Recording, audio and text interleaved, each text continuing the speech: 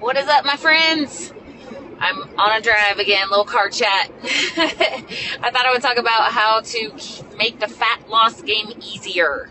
Kind of like tapped in. I'm like, what do they need? What do they need? So I wanted to share with you guys some of my best tips for making the fat loss game easier. Okay, because I'll be honest with you, I don't want anybody to feel like they need to be tracking all their food for the rest of their life and it be this like miserable, hard thing. I mean, how many of you feel like the fat loss thing is this daunting, miserable, horrible thing that's going to suck?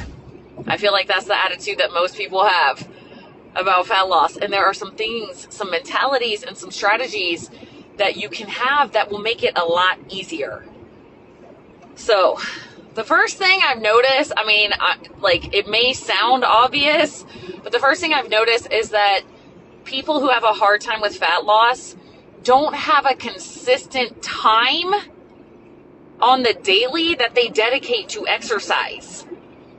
Exercise then becomes this chronic stressor of something I need to be doing that I'm not doing, something I need to get to, something I need to squeeze in. It becomes this optional thing of like, I'm not doing that today. So that's the first one. If that's the boat that you're in, if exercise, some sort of dedicated time in your day to working out is this optional thing in your mind, it's going to be really hard. Because in our day and age, with food abundance, it is so easy to eat more than you need. And we are so sedentary. They even consider most professional athletes to be sedentary because of the time of day that they spend sitting. So when you fill out your little MyFitnessPal thing and you're like the active one, like, not really. I mean, I work out every day, but the rest of the day, I'm generally just sitting on my butt, right? So if you have not made a consistent pattern where it's like brushing your teeth, it's not a question, that's the first thing. That has to be established. If you are not moving, it's going to be so freaking hard. You can lose weight without exercising, without moving on the daily, but it's so much freaking easier if you have this set in your life. What's up, Isaac? Good to see you, bro. So that's got to be like a consistent thing that happens on the daily instead of this stressor, I'll squeeze it in when I can. Okay, so what's your time going to be? How can you make that a consistent thing in your life? Yeah, let these MFs know. Thanks, Isaac. Okay, second thing is if in your within that exercise, you're always doing the same thing. Guess what? You already adapted to that. It's not going to make much of a change. So if you only go to Zumba, or you only go to Pilates, or you only do the same freaking weightlifting routine every single time, it's not going to be much of a, your body's adapted to that. So you got to switch it up. Okay? The second thing is walking. You got to walk. You got to move. Some sort of low intensity. That makes it a lot easier. Lately, I have been walking probably, honestly, like almost an hour daily. What am I at? Steps wise, I'm at 12,000 steps today at 4 o'clock, which is honestly kind of low for me. I'm usually somewhere between, 13,000 on a low day to like 20,000, somewhere in that window. So if you're wearing any sort of, this is a Fitbit sense, if you're wearing any sort of tracker with steps and you're like 3,000 steps a day or something, it's going to be real hard. So you got to find a solution for that. So figure it out ahead of time instead of it being this stressor thing where it's like, I got to get to that at some point today. That sucks. Anything in my life that's I'll get to that at some point today, and it's not going to happen consistently. No freaking way. Like, do you do that with brushing your teeth? I got to get to it at some point today. No. There's a flow. I wake up and I brush my teeth. So, like, movement needs to become like that, too. You got to make time for it. And, like, be realistic with yourself. And what needs to happen, what needs to shift around so that you can make that time for yourself. That's the first thing. I've definitely recognized, like, most people, there's no consistency in that. And the people that I do see at the gym every freaking morning, guess what? They're in real good shape. It's not a thing that they, like, it's not a stressor for them anymore to spend that time. It's just what they do when they wake up, right? They've, like, modeled their life around it. Okay. So if you're not moving very much, if you do not have a consistent exercise routine, like, good luck. Okay, second, let's talk about food.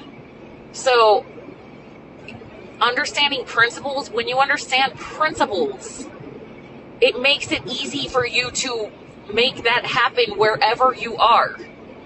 I do not prep meals. That is not my style. Not ever doing that. But I do think ahead. I do make sure that I have the things that I need that fit the principles that I know work for healthy body composition maintenance. So protein is the macronutrient that is, I call it winna chicken dinner, because it is unlikely to be stored as body fat. It helps you make neurotransmitters. It helps you make collagen, every cell in your body, and it's very, very, very satiating. So protein is a priority in my life, and so is fiber. Fiber is not caloric. It's not an energy source. Neither of these are energy sources. So when you're eating a lot of protein and fiber, do you see what energy does? Excess energy? Where do you find excess energy on your body? Fat stores. Okay, so fat and carbs are energy sources. So if you're eating a diet that's low in protein and low in fiber, you're eating almost all energy. It's real easy to overdo it. And then you get fat stores. So you shift into saying, I need more protein. I need more fiber. Either or and is even easier. And now all of a sudden, your body composition starts changing. So when I work with people and I boost up their protein, what do I hear? Oh, that's going to be hard to get that much protein. Yeah, stimulus change. Now your body composition is going to change. If it feels the same, it's going to stay the same, right? So protein and fiber is the ticket. So just make a priority for that, right? Okay. And as many whole foods as possible from nature. Just push for it. How can you make them taste good? Because honestly, if all we had was food that grew in nature, I would be out of a job. Yeah, and not a single one of us would need help losing weight, because you're not going to overdo it on potatoes and broccoli and steak. Okay, so that. Whole foods from nature, understand that protein and fiber are the ticket. And they help with your mental health. The tyrosine and tryptophan help you make dopamine and serotonin. Can help with your gut lining too. The proteins. Amino acids make everything in your body. And that's what protein is. It's just a string of amino acids. So, understand that. Okay. Next thing, stress. Let's talk about it. Bunch of y'all got high cortisol and high blood sugar from having so much freaking stress all the time. So, if your life stress is really high, what are you doing about it? You're just going to sit there and continue to just be stressed out of your mind? It's a victim mindset. Yep. Yes, it is. And I will be brutal about it, because I hope if I'm brutal enough about it, maybe you'll take a look at it, because none of us like to be sitting there thinking we're in a victim mindset. But if your life is stressful as hell and you're just enduring it, we gotta get solutions focused about that. What do you need to say no to?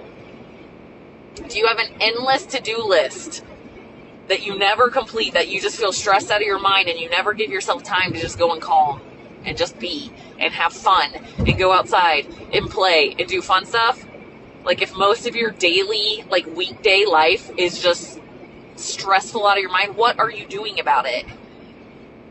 This is one of the main things that I see in clients who are overweight and can't seem to lose weight. We get into it, they're stressed out. The two biggest stressors, well, probably three. The first one is stress about their health, stress about their body, stress not feeling good enough, feeling good about themselves, putting immense amounts of stress on how they look. Guess what? If all your health goals are based on how you look, you will never, ever, ever, ever get to a place where you're fully happy with your body. Because the finish line keeps moving. Fun times. And that's when you get into all this binge eating, I gotta get donuts and all this crazy crap, because all of your stuff is focused on this restrictive mindset of I gotta be better than I am. It's so disconnected. What's up, Joe? You love having fun in nature. Yes. Healthy AF. So when you're focused on how I feel, like close your eyes, how do I feel in my body? How do I want to feel in my body? That makes it so freaking easy to make decisions that are in your own best self-interest.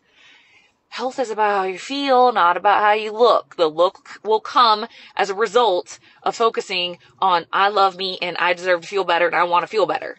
You'll also take a rest day or get more sleep and all of those things that are conducive to getting the aesthetic results that you're after, because you're in the energy of self-love and I want what's best for me. And donuts, it's like, yeah, I can have them, but I don't really want that because I don't really love how I feel after eating a bunch of donuts. I'd rather have something I feel better. And guess what? Now you got like better eating habits naturally because you are focused on how you feel, not how you look. That is the biggest freaking problem in health and fitness right now, is this ridiculous obsession with how we look.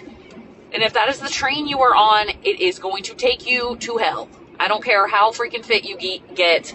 Some of the most miserable people I know in their relationship with their body also look the fittest. So start focusing on how you feel. The decisions get easier and the results just come because your body is less stressed and it can flow properly. Like your thyroid, your cellular function, your gut, all of it. The next biggest stressor that I see is work stuff. So what the heck? What are you going to do? What do you need to do with your work stress? I'm going to leave it to you. You're going to have those answers are going to come from inside you, but sit your ass down and meditate. Be like, what do I ask? What do I need to change here? Maybe you need to change your attitude. Maybe you hate everybody at work. That's really stressful. Hating everybody at work is really stressful. So maybe read Self-Compassion by Kristin Neff. Start getting some compassion on yourself and you might have more compassion for everyone around you. Maybe you're scared to speak your voice, and I have compassion on that because it's probably from childhood. You didn't feel like you could or whatever, but work on that. Communication. Speak up. Maybe you got to work on boundaries and learn how to say no to things instead of blaming. My boss always asks me to do too much. Well, speak up. Let them know. Whatever it is for you, that work stress stuff has got to be addressed and not just endured as a victim that hates their job. You can find solutions to get rid of the work stress, and they're going to have to come from inside of you. That's a big one. What do I not like about this? What is actually the problem? It's hard to solve a problem that you don't know what the problem is. So you got to dive into it a little bit. And you got to get solutions focused and turn all those fingers this way in. Okay. The third one is relationships. So the biggest thing that I've seen be helpful in relationships for my clients is working on themselves. The more you work on yourself, having compassion for yourself, love for yourself, kindness for yourself, all of those things, relationship problems start to resolve themselves. You get boundaries, you get better communication, you have more compassion on other people. All of those solutions come as you improve your relationship with yourself. Yeah, 100%, okay? So, we've hit, you got to get your butt moving every day. Even if it's just walking, something. And there has to be a dedicated time for it, or it just becomes a stressor. And there's no way, man. There's no way you can be in a healthy place completely if you're not moving on the daily. Sometimes when I go on trips, I can't, it's not going to happen. It's very rare. It's very rare that I do that. I'll flow with it if it feels right. But even at my retreat last weekend, I was getting up at 4:30 in the morning to drive half an hour to go to a gym and come back. And I know damn straight I was the only person there that did that. So I'm pretty freaking dedicated. Why? Because I love it. I love it. I love that time with myself. What's up, Shona? My beautiful friend. Yeah, you're the master of me. Exactly. We are creating everything in our life, whether we want to admit that or not. We're not victims. So if we're not enjoying our life experience, we got to go in here. We got to take a mirror and put it right on our face and be like, what's going on here? What do I need to change? Is it my attitude? Is it the way I'm looking at things? Do I need to actually mechanically change some things in my life? Okay. And then food, real food, protein, fiber. Real food, protein, fiber. Another one I will add real quick is stop eating a few hours before bed. If you are eating late at night, freak, dude, you're like, in my opinion, you're taking years off of your life. Because you cannot repair your body properly in sleep when you're trying to digest food. End of story, period. And if you get used to this flow and you stop eating late at night and then you do one time, you will become very aware of what I'm talking about because you feel like shit the next day. Promise. Try it. Try not eating a few hours before bed for like 2 weeks and then do it one night. See how you feel the next morning. You will understand from a place of knowing it will change you forever. And you'll go to bed earlier because you didn't just energize yourself with a bunch of food at 9:30 at night, and now you're not tired because you just ate a bunch of energy. It is so important.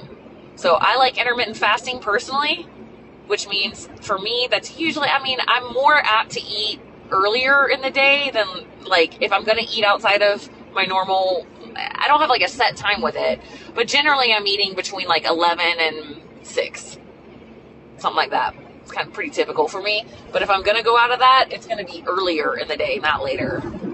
Very, very rare for me to eat later. I will sometimes if I'm like camping or something, we didn't get dinner. But, it's a rare occasion. I'm not like psycho about it, but it's very rare that I eat late at night. So that's a big one. Nutrient density. Like when your body has the nutrients it needs, it's not searching for them in food, and your cellular function goes up, all the systems in your body start thriving, and then your metabolism becomes more optimized. Okay?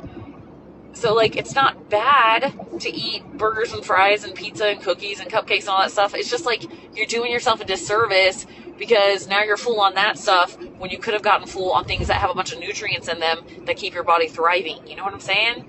So it's just like a more mature mindset of honoring this freaking cool vehicle that your soul is in, giving it what it needs so it can thrive and make your whole life better. And then tackling that stress, baby. What are you going to do about it? Okay, last one is sleep. Sleep. Some of you have heard me say it. I'm tempted to write an ebook called The Sleep Diet. I lost almost 20 pounds during COVID. It was like something like 17 pounds. I was like, dude, I am getting lean AF. I was not going to the gym. I was just walking around the lake by my house morning and night and sleeping like crazy. Right? I was like, I have nowhere to go. There's really not much to do, so I'll just sleep a whole bunch. It was insane. My hunger went down so much, probably from the lack of training too, right? Weight training and sleeping so much that I like drifted into one meal a day a lot of those days because I just literally was not hungry. I was like, this is insane. Sleep regulates all your hormones. Sleep does everything. It repairs your entire body, your brain, your gut, your muscles, tissues, all of it. So if you want to thrive and you're in that sleep when I'm dead thing, you're just going to be dead a lot earlier. Okay? Sleep is huge for fat loss. Very, very effective. So these are the principles that I live by. These are like my basics, right? It's like tapping into myself, making sure I'm aligned with myself, making sure I'm like loving on myself, having fun. Part of self-love is having fun. I'm going to meet a friend right now at the Redmond Cafe. That's fun for me. I'm taking my kids down to Zion again this weekend. We're going to get the adventure guides that came to my retreat to take us rappelling. That's super fun. I love that. I love introducing my kids to nature too and seeing them find joy in it. Right? I prioritize time for fun. Fun, be happy, all that. When I eat, I just think protein, fiber, nutrients, nature. I'm not crazy about it. Sometimes I have quite often I have like Siete Foods chips or almond cracker flour, something with hummus, my little treats. I have my Built bars and stuff like that. But most of the time I'm like, dude, I need real food. I need nature in me. Right? You'll be so much more satiated. We had some delicious prime rib last night. Right? Real food. Some sweet potatoes. So good. So that. And then making sure that I'm killing it in the gym. For me, killing it in the gym is just freaking fun as crap. Have you found that yet? It takes a little bit, especially with weightlifting. It's not going to feel, if you're new, it's not going to feel super fun because you don't have that nervous system connection to your muscles, that neuromuscular connection, right? So it's a little bit of a learning curve, but once that gets there, it's like so freaking fun to push yourself. Get that mentality. Make it a set time that you do every day. If you need a recovery day, just walk. But make that your time. And then sleep like it's your freaking job. I'm pretty protective over my sleep time, you know? Even with my kids, I've got teenagers. I got a 16, 14, 11, and 9-year-old. And yes, they're like, 8:30? We go to bed at 9:30 at Dad's house. And I'm like, well, we don't at Mom's house. Because Mom wants to be asleep by 9. So you don't have to be asleep. You can read. You do whatever you want, but you're going to be in your beds. So, like, that mentality, like, take control of your life. And guess what? When you're going to start getting ready for bed at 8, you're not going to eat late at night. You're going to get all this sleep, your metabolism, your recovery, all of it's going to go up. It makes everything so easy. You wake up feeling like $1,000,000. And then guess what you have energy for? The gym. You get in that flow. Like, this is what my life looks like. I get up at 5, meditate. I do gratitude. Right now I'm doing Tony Child's Gratitude program. It's elevated worldwide. I'm redoing that. So I'm really going into gratitude right now again. I've done it before. It's freaking amazing. And then I do my own personal development program and higher. So it takes me about half an hour to do that. Then I go to the gym. While I'm walking forever on the treadmill, I check in with my assistant, my video editor people, my graphic designer, whoever, you know, like I'm checking in with my team, checking emails, sending like confirmations with my clients, all this. I do work stuff while I walk uphill on the treadmill. I'm just taking care of business like a boss while I'm walking. And then I go lift, and it's so fun. All right. Probably make some TikTok, Instagram content, come home, take my kids to school if I have them. If not, shower. I don't allow anyone to have calls with me before 11 a.m. That's a way that I took control over my life because I was feeling stressed in the morning. And I'm like, I don't like that. I want a lot of time in the morning. I need time to think and lead my business. So that's what I do.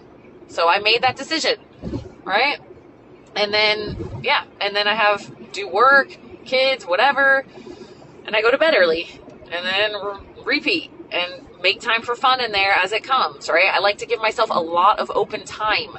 It's really important to me. So these kind of practices, and when I eat, I think, body, you're going to love this, right? I might throw some sweet potatoes in the oven randomly at some random time, or some chicken in the crock pot randomly at some random time. If I'm going to grill steak, I'm going to grill a lot of steak. If I'm going to make burgers, I'm going to make a lot of them. So I have leftovers, so it's easy.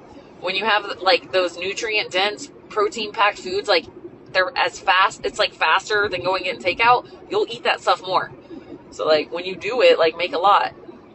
So that's kind of how I flow. Just thought I'd share because like that's gives you a nutshell of like how weight maintenance, body composition maintenance has just become part of my life flow. I don't track my food.